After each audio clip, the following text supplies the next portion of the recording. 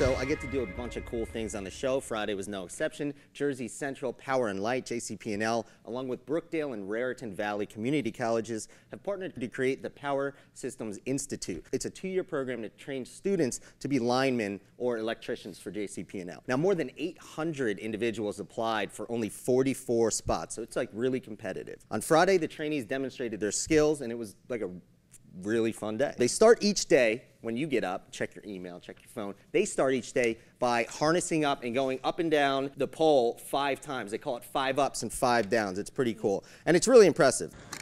All the way back. Lock that down.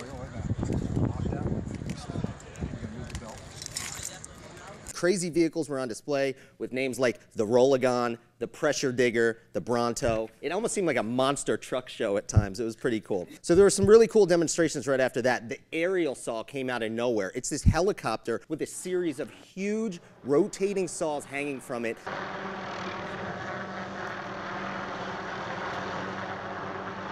That they used to trim branches near power lines so there's no fires. Now, these saws came within feet of the power lines from it being hundreds of feet in the air, the helicopter, so it was really impressive. So then I really got into it. They love our show, and they hooked us up. The Bronto is a crane that extends 197 feet into the air, and I got to go up in it all the way to the top with just one other guy. So that bucket down there is 85 feet. That one we're going way past. And we're way past that.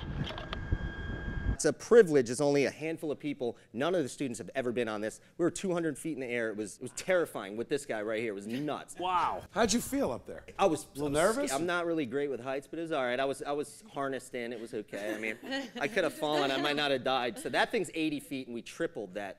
Pretty much that height. So tuition, clothes, tools, all to be paid for by JCP&L, which is a cool program. And they're looking to bolster the aging utilities workforce, basically is what's happening. There's 300,000 people without jobs in Jersey right now. So it's a really cool thing that they do. The students are set to graduate in 2017.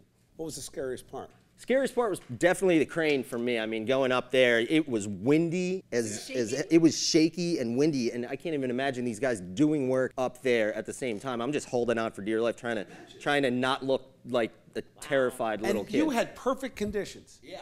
Meanwhile, these guys are out when it's snowing, when there's a hurricane. This was a beautiful day that you had. Think about how hard that job is. We're pretty high right now.